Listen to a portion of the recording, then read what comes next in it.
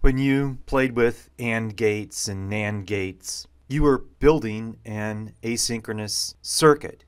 Here we're going to build an asynchronous sequential network. You've been playing with Mealy, Moore, and algorithmic state machines, but they all had clocks. If you remember when we first built a SR latch out of NAND gates or XOR gates, that's when we changed over from just a pure asynchronous circuit to a network. But we immediately added the clock. And you might, in your mind, think, well, you absolutely need a clock in order for a flip-flop to work. No, we can go back to the SR latch and build a sequential network at that level, that close to the ground, that close to the fundamental concepts, the first principles. This asynchronous sequential network topic is going to feel really weird. And once you get used to it, you're going to fall in love with it. Because it's so strange, because its scope is so different, we're going to start with a reverse engineering example and just play with how different it is. And then we're going to go through two top-down design engineering examples and then a real one. Instead of just practicing all these different techniques at each of these design stages, we're actually going to do a real-world problem called the combination lock. Now, the state diagram is often not the starting point when designing a asynchronous sequential network. It actually gets in the way of picturing what's going on and all the issues that you need to pay attention to. But once you get through this, then you can go back through Mealy and Moore finite state machines, go back through the algorithmic state machine again, and just add all these things to each step. The benefit of doing this is that your sequential networks, your synchronous sequential networks, will run faster. You can clock them up faster. So we're starting with a reverse engineering circuit where we're going to work our way up from the bottom up. So you might want to download this Logisim simulation and begin playing with it. Don't click on ASN right now, and don't click on delay. The ASN circuit, we're not looking at the details of it. We're looking at it from an end user's point of view. How does it behave? And I've done it twice, once with delays and once without, and you can just see that this down here behaves the same way as up here. So don't try to make a difference between these. Just concentrate on the inputs here, the states. Instead of having Q1 and Q2 to indicate the present state, what we have are Y1 and Y2. And you'll understand why the symbol has changed from Q to Y coming up. And then our output, again, is Z. So to understand some of the strangeness, let's just look at it from a normal finite state machine point of view. Let's just record what states we end up at and what the output is for these sequences.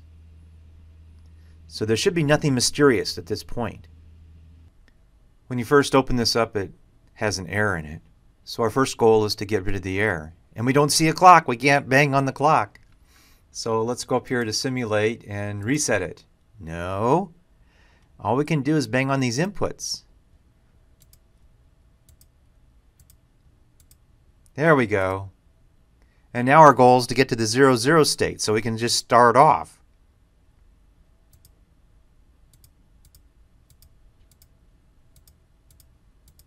Okay, I got there by random. We've got a 0, 0, and we've got a 0, 0 state. Okay, now we're going to go to a 1. And we're still at 0, 0. Now we're going to go to 1, 1. And now we're going to go to 1, 0. Now we're going to go to 0. Okay, let's do it one more time and get Z's value.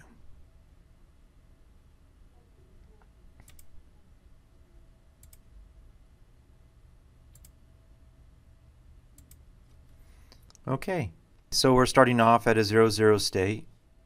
Now we're making x2 a 1. So now we're to 1, 1, 0 state. Now we're making both of them a 1. And we saw 2 bits toggle. Okay, now we're going to a 0, 1. Now we're going to a 0, 0. And we're at a 1, 0 state. And our output's a 1. And now we're going to a 1, 0 state, and we get a 1, 1. So our Z is 0, 0, 0, 1, 1. So here are the answers that we put on the previous slide. And you're asking yourself the question, why this drawn out detail where we're just changing things here and writing these down? The whole point is that this feels normal, but there's no clock. There's no rising edge, yet this circuit is working. It's definitely remembering something because here, when the inputs are 0, 0, we got a 0, 0. Here, where there's 0, 0, it's a 10. So there's definitely memory going on inside this circuit. It's acting like a sequential network, but it feels like a combinatory circuit. It looks like a combinatory circuit. You don't see any flip-flops in here. Where's the feedback? Well, there is no feedback right here. This Y1 is looped around and connected to this Y1. So this Y1 is looped around and connected to this Y1. This Y2 is looped around and connected to this Y2. There's the only memory going on in this circuit. Right there. And because we're not using flip-flops, we've switched to capital Y and lowercase y. The whole point is that this feels normal. The inputs are driving the memory event. The inputs themselves are saying, remember now. It's not the clock saying, remember now. So there's a purity to these asynchronous sequential networks. They feel more natural. This is the part that works like our brain. It's event-driven. So let's look at these delays. You saw there was no difference down here and up here. The delays are not necessary. Delays are something that you will see people put in to their circuits as band-aids at the very last moment. Now, why are there delays right here in these feedback lines? I don't know. It simulates without the delays just fine. Next step is to physically build it and see if I have to put in a bunch of buffers, a bunch of chips in here to delay it. Our goal now is to turn this into equations. And I trust that you can do that. So here are the equations.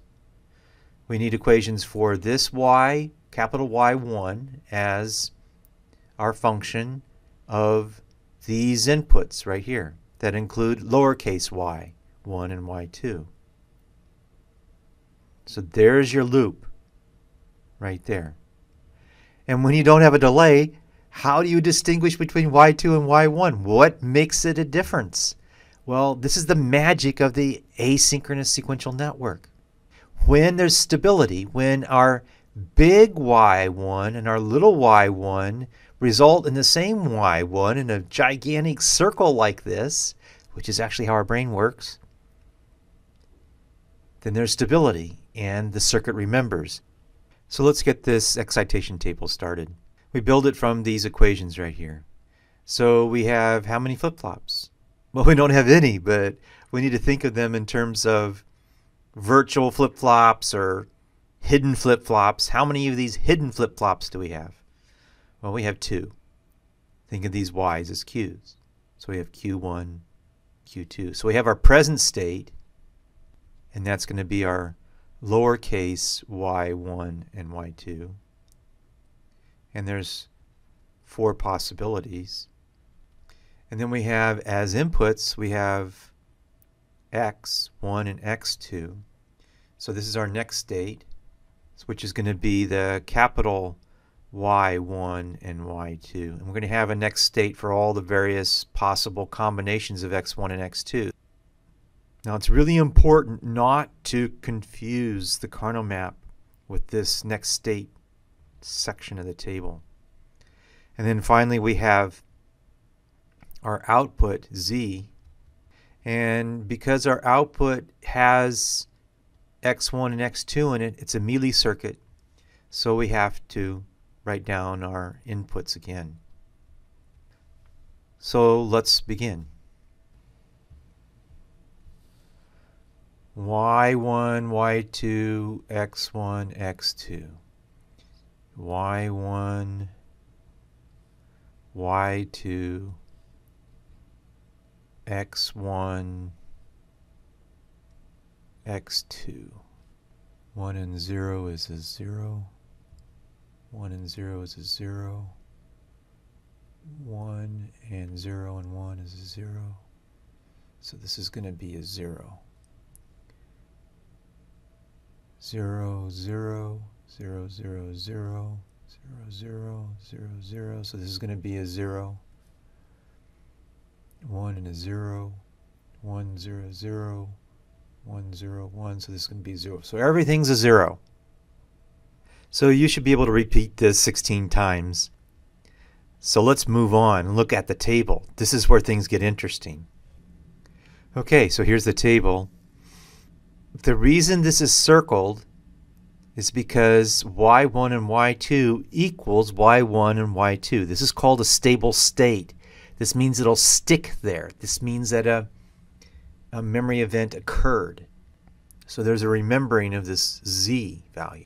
This remembering is no different than the synchronous sequential networks that we've studied already. So now we're at the point where we're going to start naming differences between synchronous and asynchronous sequential networks. You've just heard me use the word stable state as when capital Y1 equals lowercase y1, and we circle those in this table. So there's going to be this explosion of words defining concepts that are new, such as stable state. There's going to be a rant about clocks that should start growing, and there's going to be a rant about delays.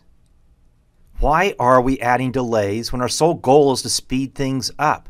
Just seems counterintuitive. So those are some of the things you're going to feel.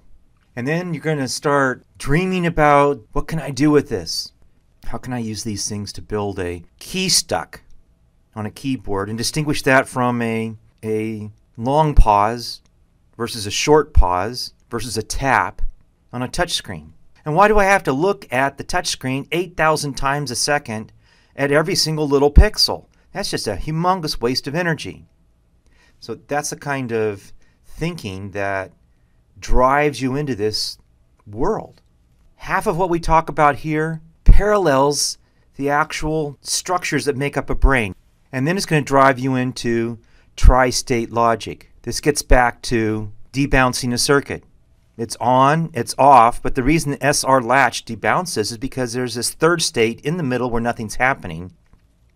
We can only move from an on state to an off state or off to an on by going through this not connected to anything state in the middle.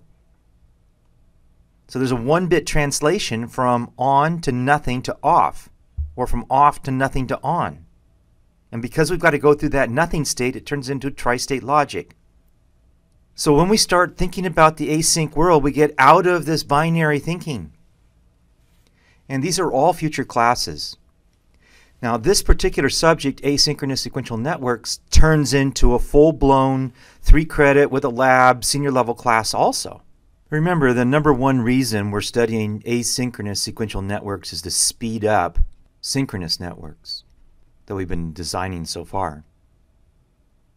You're going to go, well, this is the biggest waste of energy in the planet, and it doesn't even enter into any kind of energy conservation equation. And you're absolutely right. So if you feel yourself doing a what if, I could build my own clock not based upon the internal beating of a crystal inside of my computer, but based upon the external events out there in the world. This is the place to start. Don't try to manipulate the clock in the synchronous world. It will drive you down this deep, dark hole where there are no solutions. This is the purity. This is the place to start.